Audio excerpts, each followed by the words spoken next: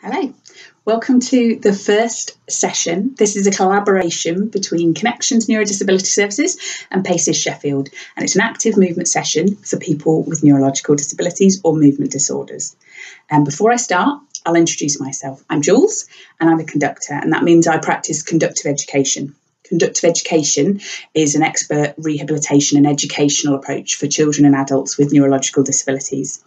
Today's session is not a conductive education session, but that it's for you to take part at home to try and get your body moving a little bit and try and be doing a little bit positively to help your health and well-being during the COVID-19 lockdown. One important thing to say is that I cannot see you, you can see me.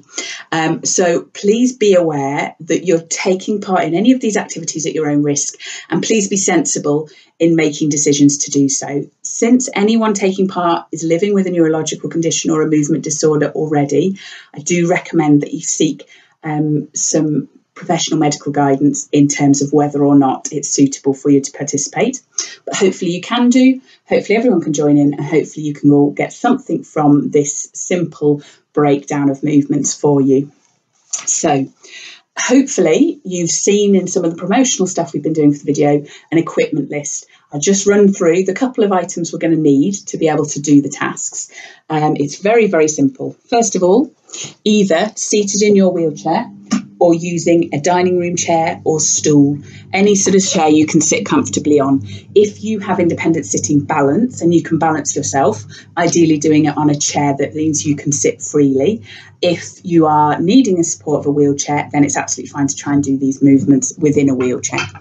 So the items you're going to need are a long stick. Now, most people haven't got a stick like this lying around their house like me, but what you need is something like a rolling pin, perhaps, if it's got the handles at the end that you can hold, a broom handle, if you take off the end of the broom or the mop, that works really well. Alternatively, if you've got a walking stick that you use or a tripod stick that you use, you could hold that, although it might be a little heavy, but you could try and use that.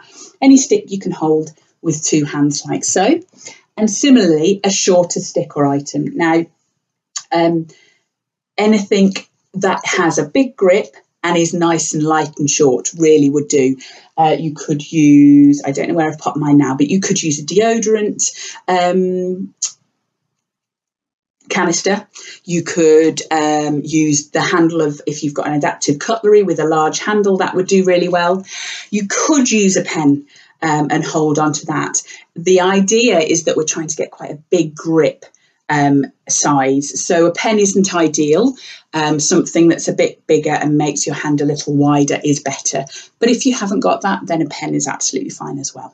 Okay, so if you need help from anyone, please make sure that you have a carer, a partner, a friend next to you doing it, obviously someone who's with you in your home during lockdown, and just we have pre-recorded these videos so that you are able to stop and start them at your leisure to make them fit around you. There will be times when you might need a little longer to get to grips with an idea, or you might not find one suitable and you want to skip ahead. So that's why we've pre-recorded them. But when we put them out live, we're going to be available online for you, so we can please comment, please like, please share, and we can help you maybe problem solve if you're struggling a little with any of the tasks or any of the movements.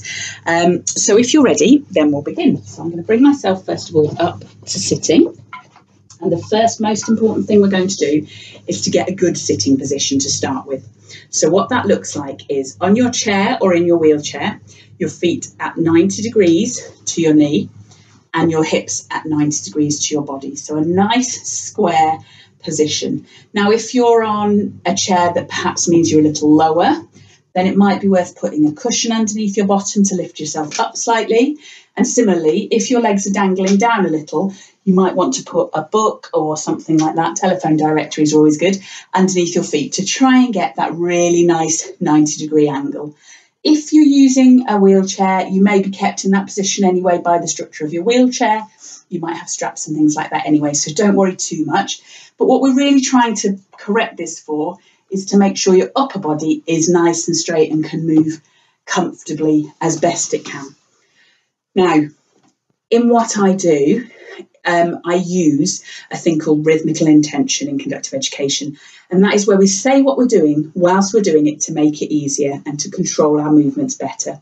So today I am going to say, although it's not a conductive education session, I'm going to say what we're doing whilst we're doing it, and I encourage you to do the same.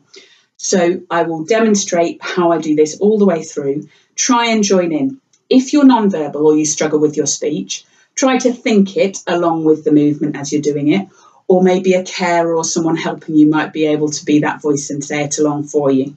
Okay, either way, if you're just listening and hearing my voice saying it, that's fine too. But just so you know, that's how it's going to sound to you as a viewer. So, first of all, I put my feet flat. I stretch my back, I lift my head up, and I sit straight. I sit straight. 1, 2, 3, 4, 5. Lovely. So first of all, we're just going to do a couple of breathing movements to try and open up your lungs and get some oxygen pumping around your body. So I'll demonstrate first, then I'll take you through the movement. So what we're going to do is we're going to close our lips, breathe in through our nose. And if you're able to also lift your arms up, please do. If not, keep your arms down in your lap. Try and bring them as low as you can to get a good position and a bit of opening in your body, okay? So I close my lips, breathe in through my nose, arms up. And arms down, breathe out. And breathe out through your mouth. Close your lips, arms up, breathe in. And arms down, breathe out. Close your lips again through your nose, breathe in. And arms down, breathe out. Lovely. Okay, if while you were doing that you lost your position a little bit, just correct that sitting position once again. So bringing your shoulders back, chin up, and I sit straight. I sit straight. 1, 2, 3, 4, 5. Very nice. Okay, so what we're going to do first is we're just going to focus on moving our head. So try to keep the rest of your body still, and when you're moving your head, try and keep that still position and just isolate the movement in your head, okay, and your neck. What we're going to do is we're going to be bringing your chin up towards the ceiling and down towards your chest. I'll show you from the side just so you can see, really sitting up on those sitting bones, and you're bringing your chin up to the ceiling and then down to your chest, giving yourself a double chin. Okay, nice and slowly. We're going to do this movement a few times, and then we're going to bring our chin back to the middle, okay? So I lift my chin to the ceiling. I lift my chin to the ceiling. 1, 2, 3, 4, 5. And I bring my chin to my chest. I bring my chin to my chest. 1, 2, 3, 4, 5. Good. Make sure you keep that sitting posture. I lift my chin to the ceiling. I lift my chin to the ceiling.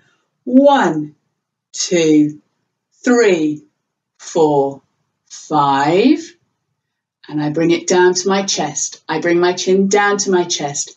1, 2, 3, 4, 5. One last time. I'll show you from the side while we're doing it. I lift my chin to the ceiling. I lift my chin to the ceiling.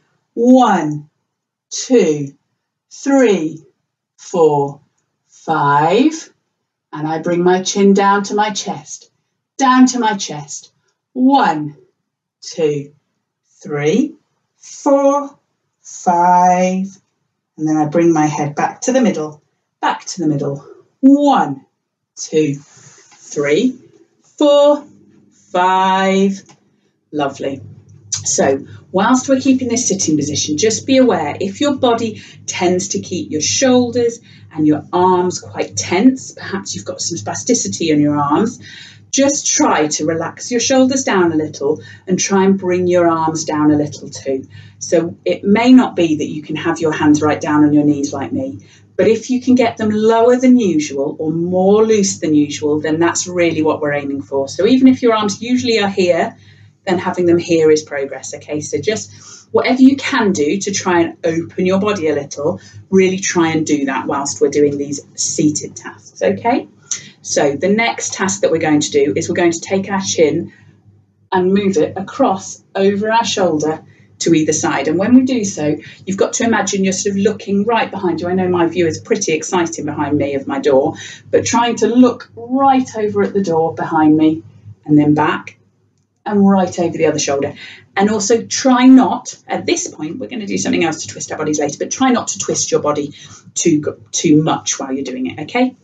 Try and keep that whole body nice and still and straight, okay?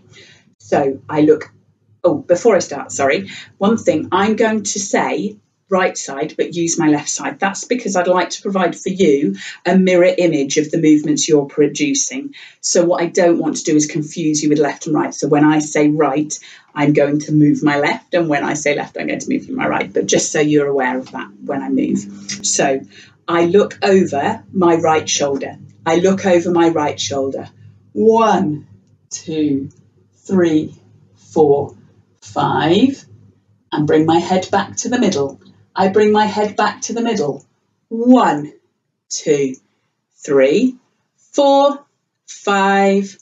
I look over my left shoulder. I look over my left shoulder. 1, 2, 3, 4, 5. Make sure you're looking really far over. And I move it back to the middle. Back to the middle. 1, 2, 3, 4, 5. I'm going to do that one more time on each side. So I look over my right shoulder.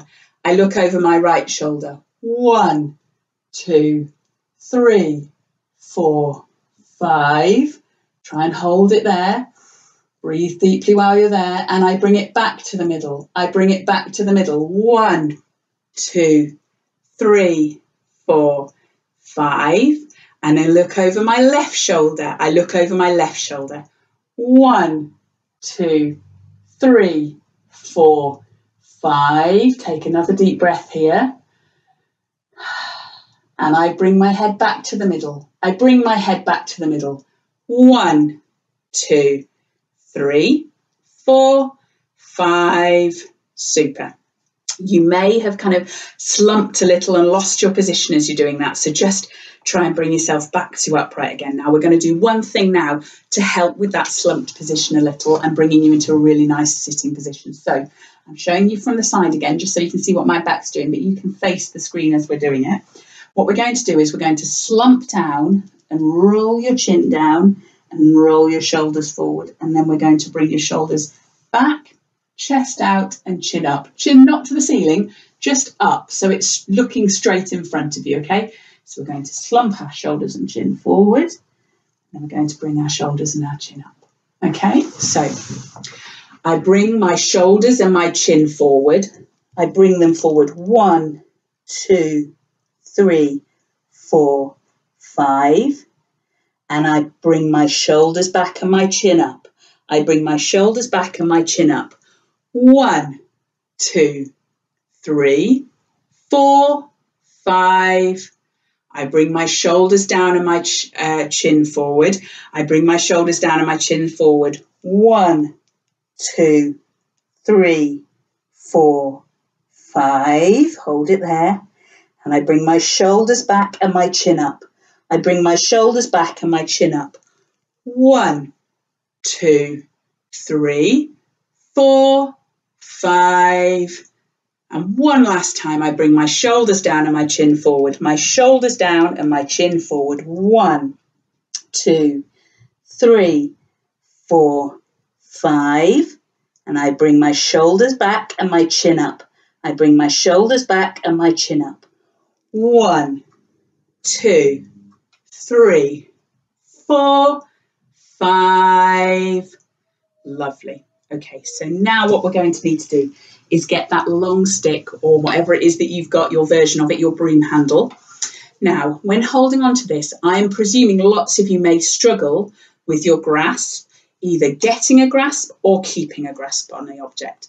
So what we're aiming for at the best level is to try and have both hands on the stick with your wrists turned up, if you can see from the side like so, with your fingers nicely in line and your thumb out to the side here.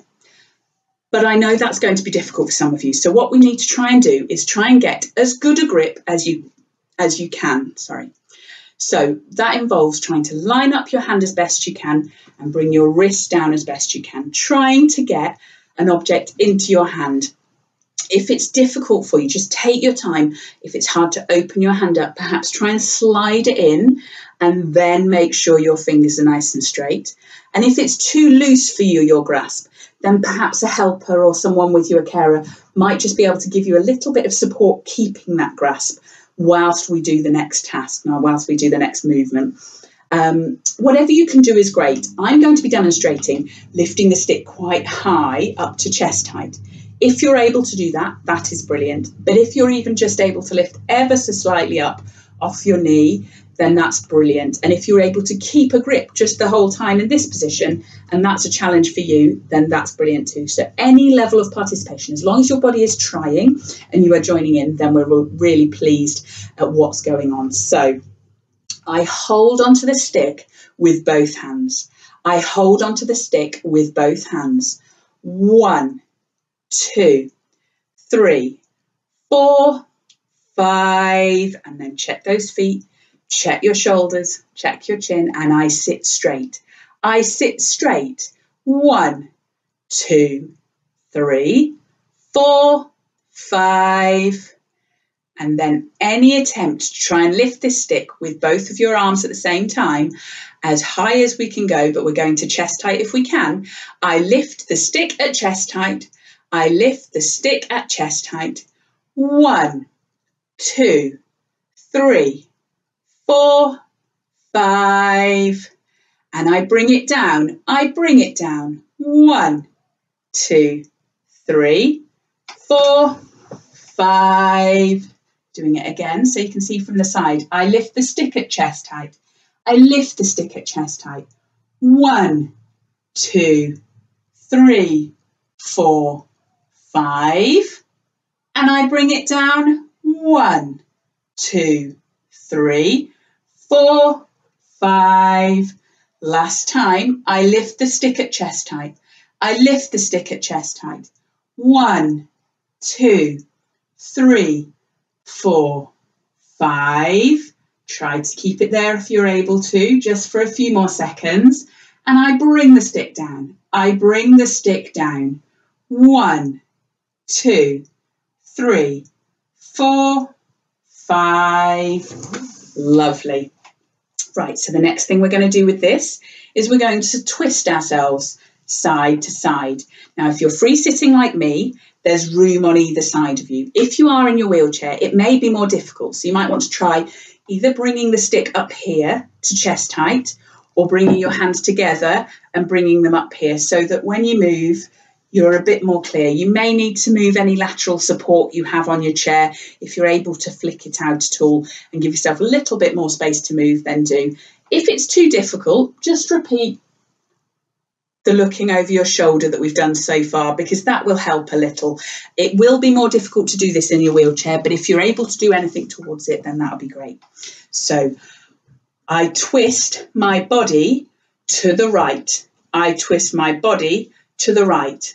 1, 2, 3, 4, 5. Keeping your legs facing nicely forward. And I twist back to the middle. Back to the middle. 1, 2, 3, 4, 5. And I twist my body to the left. I twist my body to the left. 1, 2, 3, 4, 5. Hold it there. Good. Try not to slump or twist in that sense. Keep your chin lifted. And I bring it back to the middle. I bring it back to the middle. 1, 2, 3, 4, 5. Once more on either side. I twist my body to the right. I twist my body to the right. 1, 2, 3, 4, 5. Keep that chin lifted and those shoulders back, but not lifted as well. Keep them down. And I bring it back to the middle. I bring it back to the middle. 1, 2, 3, 4, 5. And I twist my body to the left. I twist my body to the left. 1, 2, 3, 4, 5. And keep it there. And I bring it back to the middle. I bring it back to the middle. 1, 2, 3, 4, 5. Lovely. Well done. So our final movements now are going to be using that short stick. So if you can let go of the big stick, take your time, tell your fingers to release and pop it down either next to you or on your lap, or somebody can maybe move it out of the way for you, okay? Before we start again, what we're going to do this time is we're going to hold the object in just our right hand to begin, and then we're going to swap and use our left hand, okay? So the same applies of keeping our fingers nice and straight, our thumb out, and if you can, your wrist down in this sort of position, okay? So I hold on with my right hand. I hold on with my right hand. 1, 2, 3, 4, 5, and I lift the stick at chest height. I lift it at chest height. 1, 2, 3, 4, 5, and I bring it down. I bring it down. 1, 2, 3, 4, 5. I lift it up. I lift it up. 1, 2, 3, 4, 5, and I bring it down. I bring it down. 1, 2, 3, 4, 5. And this time, when we've lifted it up, we're also going to try and take it out to the side. Again, if your movements are very small and you're only getting a very slight lift, that is absolutely fine. Then we're going to just try and get a slight external movement, a slight opening on that side as well, okay? So I lift the stick up. I lift it up. 1, 2, 3, 4, 5. And I take it to the side. I take it to the side. 1, 2, 3, 4, 5. Super. Keep your shoulders back and chin up and sitting right up on those sit bones. And I bring it back to the middle. I bring it back to the middle. 1, 2, 3, 4, 5.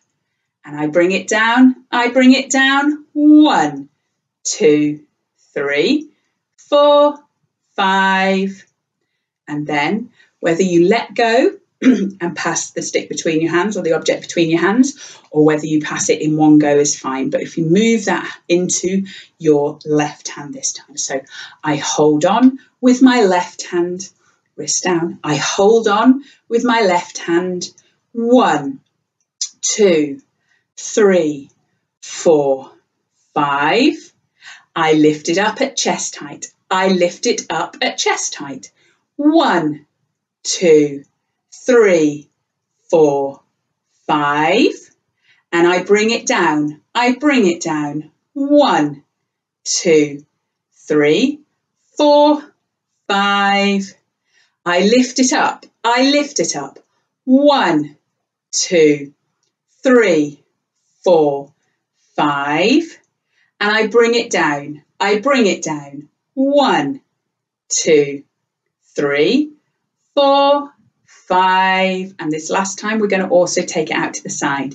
I lift it up. I lift it up. 1, 2, 3, 4, 5. And I take it to the side. I take it to the side. 1, 2, 3, 4, 5.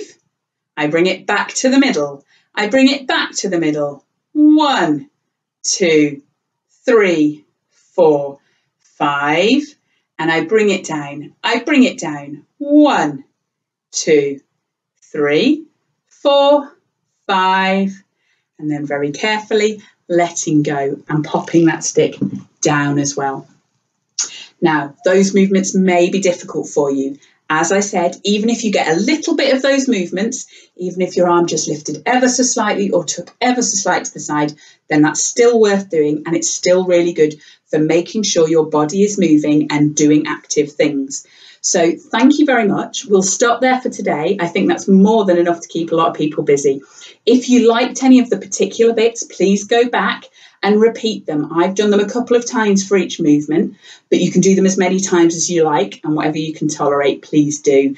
Keep yourself moving and keep yourself active. If you've enjoyed what we've done, please let us know. If you've got any requests about certain things you'd really like us to do, please also let us know. Please like and share with people you think may benefit. It's all about trying to help people with movement disorders keep as active as possible during this lockdown and trying to get people's bodies moving, and that in turn helping us feel better and keeping our mood higher.